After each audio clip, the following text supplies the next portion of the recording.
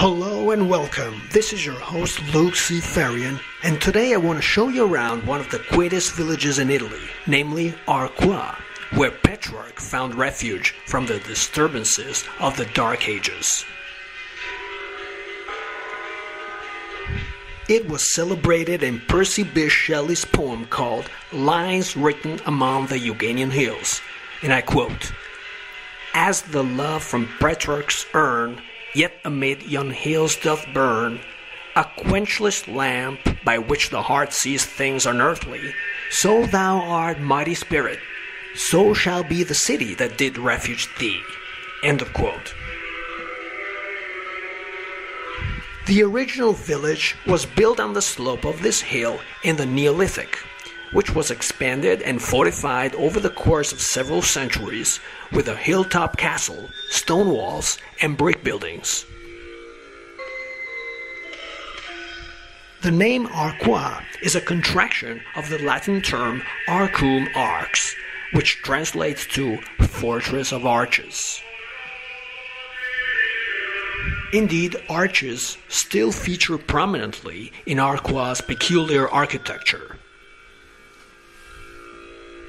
The most popular local products are jujube wine, which is sold at many village inns, and extra virgin olive oil, which is regularly consumed by villagers for salad dressing and bread dipping. Francesco Petrarch was born in Arezzo in 1304. He was able to look back over almost 1,000 years to what many historians have classed as the greatest disaster ever to afflict Europe, the end of the Roman Empire, which had been an oasis of civilization for 500 years, before it was swamped by barbarian invaders during the 5th century AD.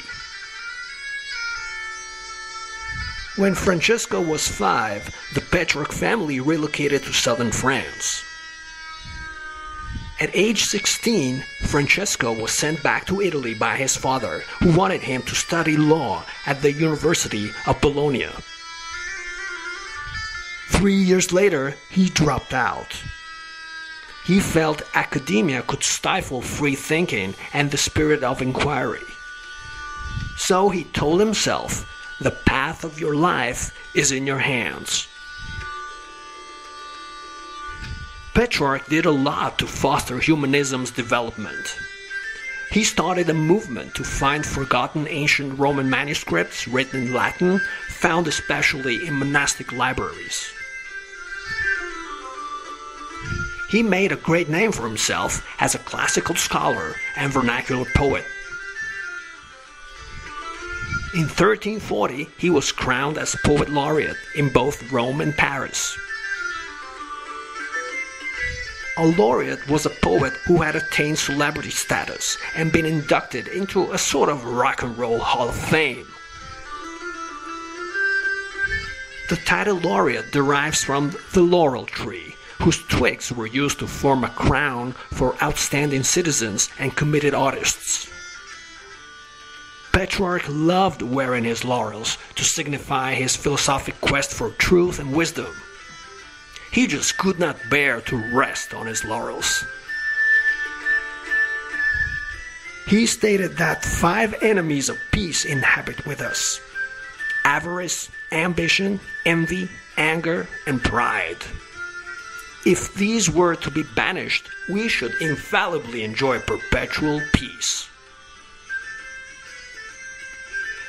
Petrarch was a prolific letter writer and counted Boccaccio among his notable friends, to whom he wrote often.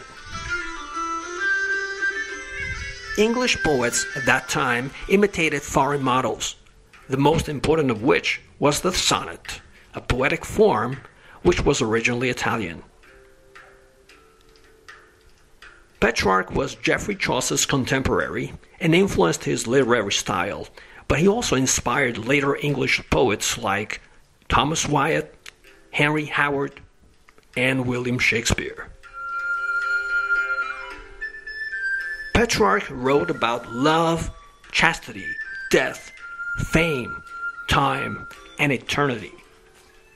He also described the ideal course of man toward enlightenment.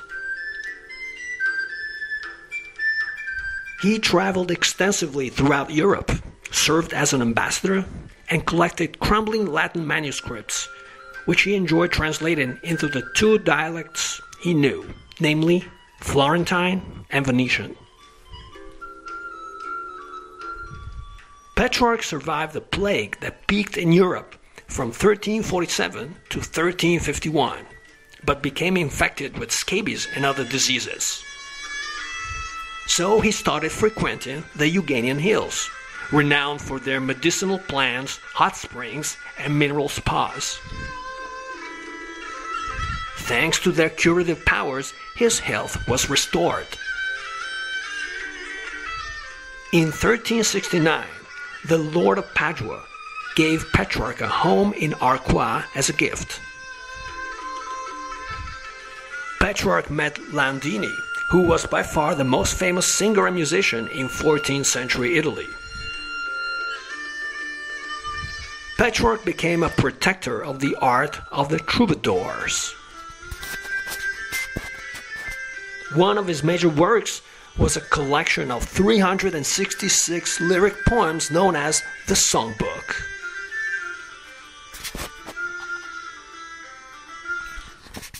Petrarch was an animal lover too.